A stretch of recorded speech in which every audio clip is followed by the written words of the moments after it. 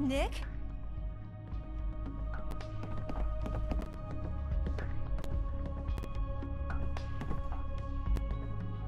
Oh God, it's really you. Well, it's hard to mistake this mug for anyone else. You keep laughing at death. Someday, death's gonna laugh back. Not as long as I got a few friends to back me up. You saved Nick, this agency, and my job. Thank you. Happy to do it. Yeah? Go diving into scary pre-war ruins all the time then, do ya? Here, I know an amount wasn't on the table when you went out to find him, but you deserve a reward. Plus a little something extra. You know, if you're looking for work and don't mind putting on the detective hat, Nick sure could use a new partner. Whoa. One case at a time, Ellie. Our new friend needs our help first. All right, let's get down to business. Take a seat. Make yourself comfortable.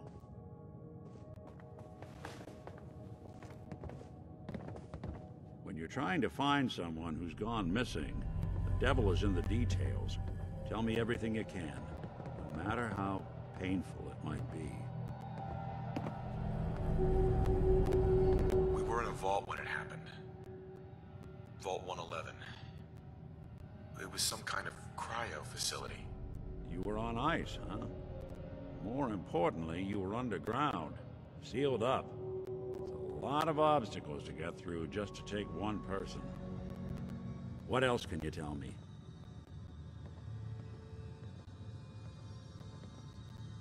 We're looking for my son, Sean. He's less than a year old. Why would anyone take him? Good question. Why your family in particular? And why an infant? Someone would be taking on all of his care, and a baby needs a lot of it. Anything else you remember?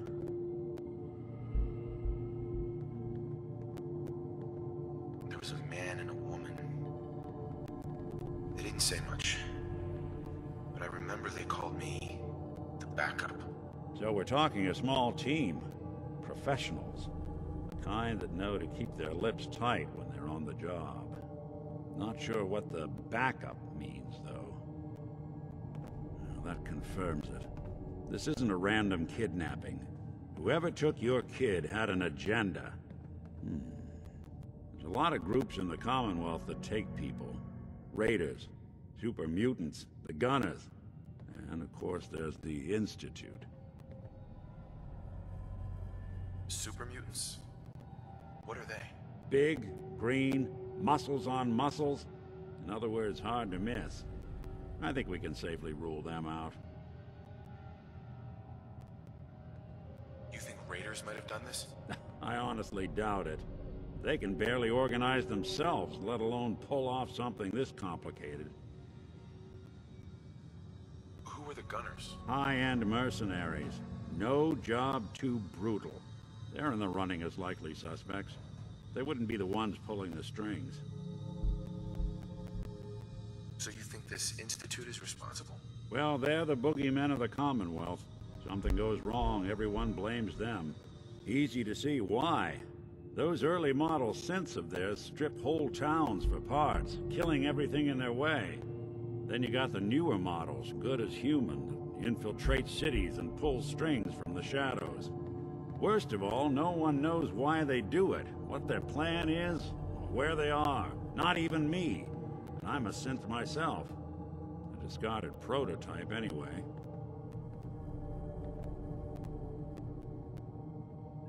You're a prototype? As far as I know. Never seen any other synth like myself. There's the older ones that are dumb as rocks and all metal, and there's the newer ones that are almost human. I'm somewhere in between. You don't know anything about them?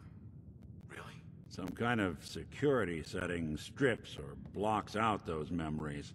And it's not just me. Any synth that gets trashed, left behind, or escapes the Institute has the same problem. Probably some kind of failsafe.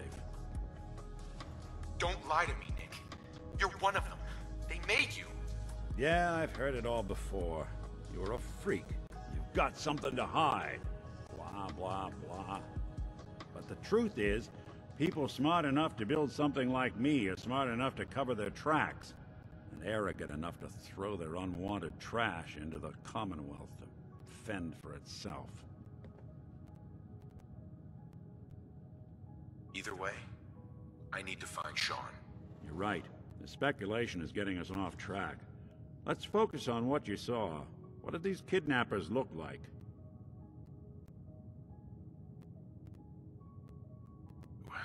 The woman was dressed in, I think it was a kind of hazard suit.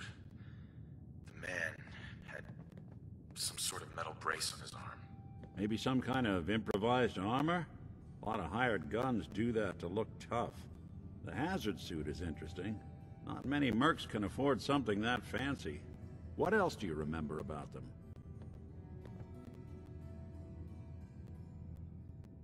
I'll never forget that voice. Low and rough. Like sandpaper across your face. Not much to go on, but a tough and commanding voice can get someone pretty far in the violence business. What else?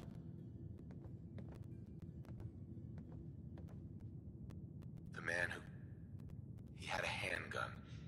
I didn't get a clear look at it. But that sound...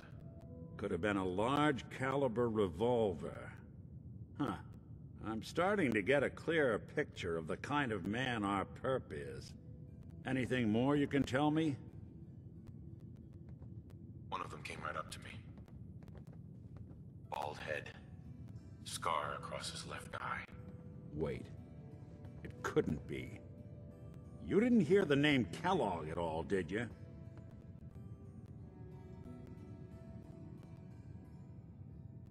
Who is he?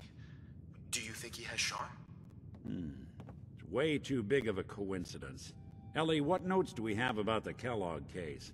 The description matches. Bald head, scar, reputation for dangerous mercenary work, but no one knows who his employer is. And he bought a house here in town, right? And he had a kid with him, didn't he? Yeah, that's right. The house in the abandoned West Stands. The boy with him was around 10 years old. You said he lives here? He's still in town? They both vanished a while back, if I'm remembering right. But that house is still there. Let's you and I take a walk over to Kellogg's last known address. See if we can snoop out where he went. Security doesn't really go to that part of town, but you two should still be careful. I always am.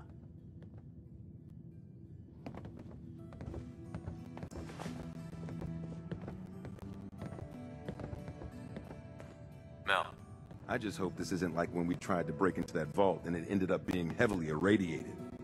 Chronic vomiting. Not my favorite thing, I learned. I just hope this isn't like when we tried to break into that vault and it ended up being heavily irradiated. Chronic vomiting. Not my favorite thing, I learned. Hey there. What do you want to talk about? Your thoughts?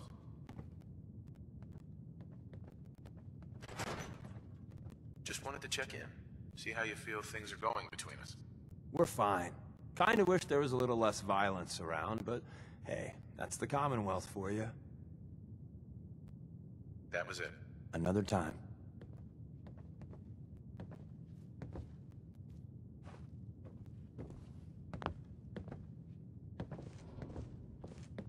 You've really gone through a lot, haven't you? Hope you and Nick find that monster. The Earl Sterling case. Apparently Earl just up and disappeared one day. No one's seen him since.